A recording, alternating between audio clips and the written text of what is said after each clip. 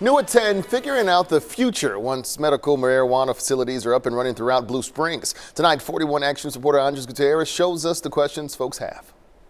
Tuesday night, police and city leaders in Blue Springs laid out how the city will handle medical marijuana once the state grants licenses by the end of the year. And as these dispensaries start to roll out, we may see some need for some more ordinance changes. So far, the city has passed 4 ordinances ahead of the changes. This includes setting up how far a facility can be from a school, daycare, and church.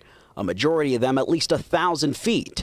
Labs testing the potency of medical pot 300 feet, and in the downtown area, there is no limit. We think it'll have a pretty good economic impact, which is one of the reasons why we reduced the buffer to the downtown area to help, breathe some life into downtown. 73% of Blue Spring residents voted last year in favor of allowing medical marijuana in Missouri. Some came to this forum seeking answers. Do you give up your gun rights when you get a medical marijuana card? You'd be allowed to use any place you can smoke? Mainly going to be an inside, not public use. I'd like to ask how the police will respond to my very chronically ill patients when they have home cultivated cannabis. Has the city council, the board, or your department thought about how they can protect patients' rights from landlords? We have not had those discussions. But some of the questions still don't have a definitive answer, but this is clear. I think what we'll have problems with, because marijuana is still not recreational.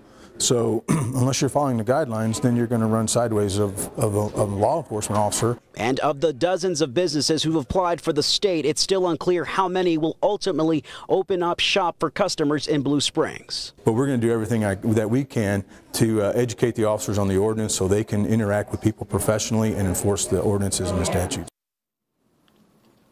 And now the police chief added that they have made revisions to the criminal code when it comes to marijuana possession. Those changes will be presented to the city council here in the near future. Reporting live in Blue Springs tonight, Andres Gutierrez, 41 Action News. All right.